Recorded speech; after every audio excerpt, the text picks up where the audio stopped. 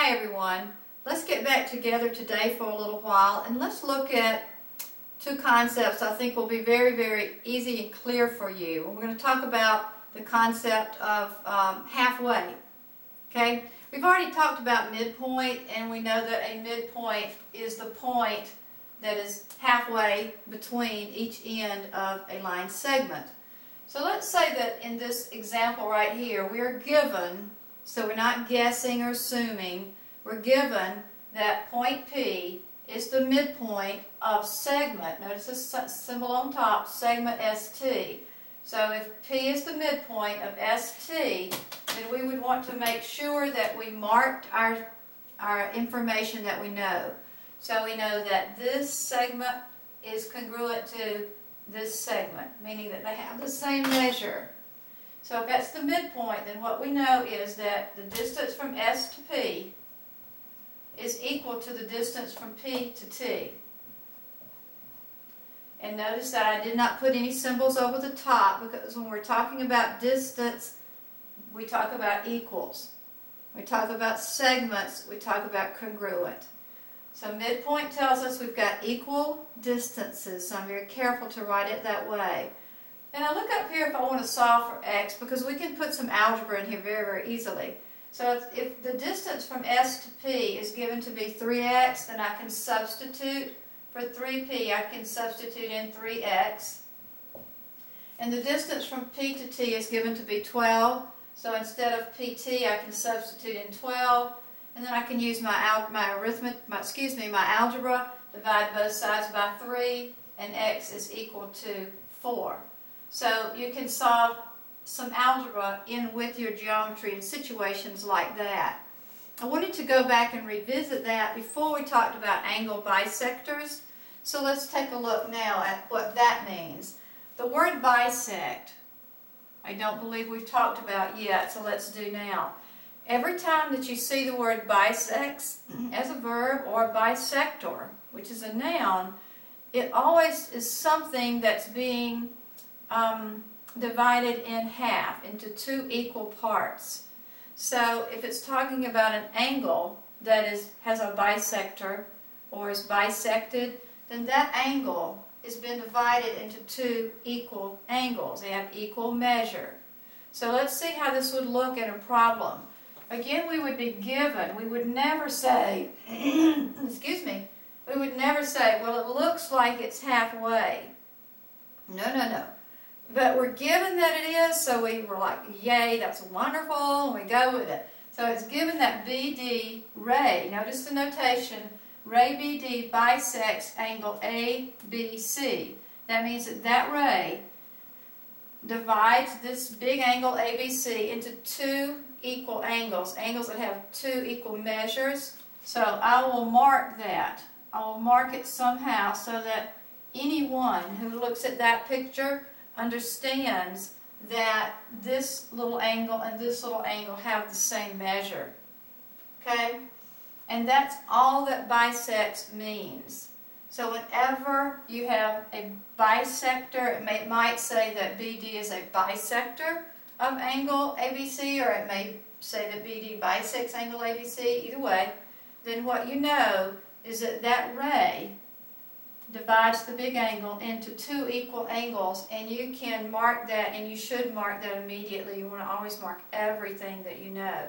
So that's a new concept for us, and we like it when we get things like that given to us, because it's more information that we know about a problem and less that we have to figure out, and it's tools that we can use to figure out what we're trying to get to. It's like a big puzzle eventually. You'll really love it, I promise. Okay, let's look back at this midpoint again and see if we can use the word bisector here as well. The midpoint is a point, and that point divides that into two equal parts. Let's take and put a line. Let's just draw, there are a lot of lines we could draw through one point, you know, but let's just draw this one. Let's say that's line L. Well, if line L passes through that midpoint, which it does, then we can say that line L bisects segment ST because it divides it into two parts that have the same measure. So we can bisect an angle, we can bisect a segment. So be on the lookout for the word bisects or bisector. Okay? Now let's kind of put that away for a minute and let's look at angles that are in this. In fact, I want to give us just a little more space right now. And I want us to take a look at angles that have a new name, and they are called vertical angles. Vertical angles. And we haven't really talked about these at all yet, so let's take a look at them. Vertical angles are formed when you have two lines that intersect. So let's do that. Let's say we have this line right here, and let's say we have this line right here, and we'll call this one line L, and we'll call this one line M. Notice I'm using lowercase. Okay, let's number those just so we can refer to them easily. Let's call it angle 1, angle 2, angle 3, and angle 4. Okay, we just want to define vertical angles right now. So the vertical angles are the ones that are straight across from each other. They're not adjacent. You know, these two would be adjacent, those are adjacent, these are adjacent, and these. But angle 1 and angle 3, let's say angle 1 and angle 3 are vertical angles. I'll just say vertical. And I just think they just remind me of a bow tie. You know, they're on the opposite sides. They're kind of like opposite. And also, 2 and 4 are also considered to be vertical angles. And that's just a name. I mean, truly, that is just their name for the moment. They're vertical angles. It doesn't mean they're up and down necessarily. They're just across from each other. And the only place that they touch, the only point they have in common is the vertex. So there's angle 1 and there's angle 3. And the only point they have in common is the vertex. And the same for 2 and 4. So we'll get real comfortable with that as we go along. But let's see what we already know about a picture like this. And we know that those are called vertical angles, so let's kind of just move on from there. And let's say, what do we know about angle 1 and angle 2? What do we already know? Now we know that's a line, so we know angle 1 and 2. Somebody is saying angle 1 and 2 are a linear pair. Right. Okay, because they are two angles that are adjacent and they form a line. And then somebody else is saying, well, if they are a linear pair, then we know that they would be supplementary. So we know that angle 1 and angle 2 are supplementary because linear pairs are supplementary. We've already learned that. Well, what else do we know about angle 1 and angle 2 then? We know then that the measure of angle 1 plus the measure of angle 2 is equal to what? Right, 180, because that's what supplementary means. So it's kind of like a little flow chart in a way, that you know that they're linear pairs just by definition and because the way the drawing is. And then if they're linear pairs, then you know they're supplementary because of the linear pair postulate says they are. And then if they're supplementary, then we know that their measures add up to 180 because that is what the definition of supplementary tells us. So now we have a picture of two lines that intersect in a point, and we know a lot about that, and we're not, because of our prior knowledge at this point. Okay, now let's take that a little bit step further. And let's say that we know that angle 1 is 2x plus 1. I'm just going to put in a little bit of algebra here. And let's say that we know that angle 2 is 3x plus 9.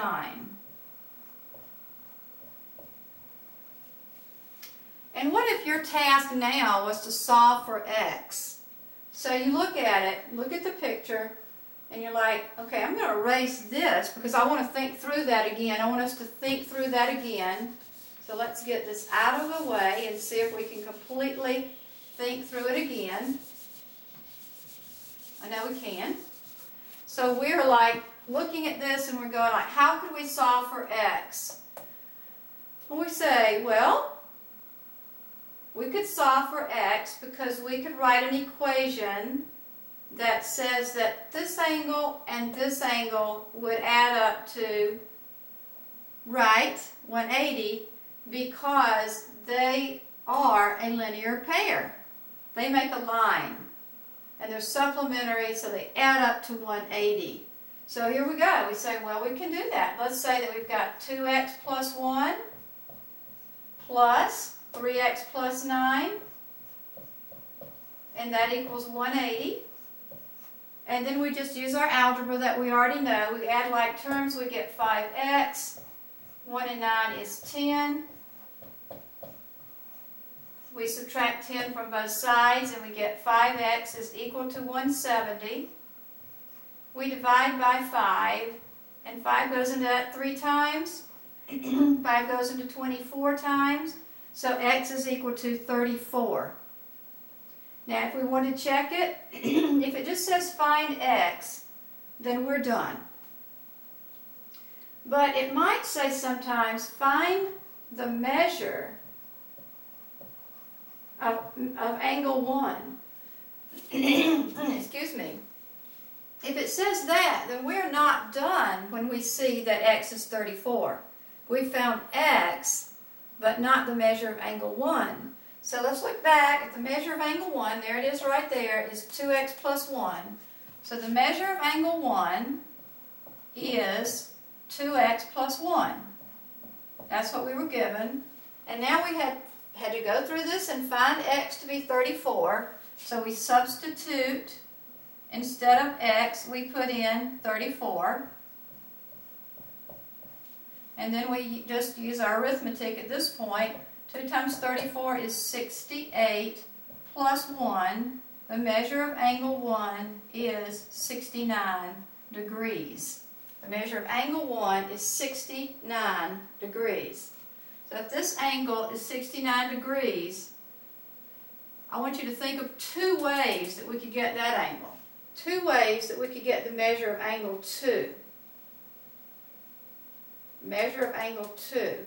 Well, one thing, we could put in 3x plus 9 and we could substitute in 34 for x. So let's do that. The measure of angle 2 is 3x plus 9. Alright, now x is 34, so let's put in 34 for x and see what we get. We've got 3 times 34 plus 9. So the measure of angle 2, 3 times 34 would be 102 plus 9. And then the measure of angle 2 would be 111 degrees. Okay, now what is one way that we could check that? Or what is another way that we could have found that? Either way you want to look at it, it's the same idea. These 2 angles, angle 1 and angle 2, we said a while ago, are a linear pair. These 2 are a linear pair because they form a line. And they are supplementary, which means they should add up to 180. So if I take 69 and I subtract it from 180, 9 from 10 is 1, and 6 from 7 is 1. I get 111, which is what I got that way. So it is true that 111 and 169 add up to give you 180 degrees. So you see, it is kind of like a puzzle. You can use your algebra, and you have a picture to go with it, which really brings your algebra to life and maybe gives a little more meaning to your geometry as well. So you don't separate algebra and geometry. They're right in there together, and as we go, we'll be incorporating more and more algebra along the way. So I want you to have a really good understanding of vertical angles, and all we've done with them so far is just know what they are. They're the ones across. So 2 and 4 are vertical, 1 and 3 are vertical. That's just their names. And then we looked at this situation and to see what we already knew was true. And then we looked at and found all about our linear pairs and our supplementary, and we used our algebra. Great problem for you to turn off this video now and go back and work through yourself. Draw it on your paper and work through it all by yourself, and then look back up here and see if you're good to go. If you are, wonderful. If you're not, work at it a little bit longer. And we'll talk about vertical angles a lot more. See you later.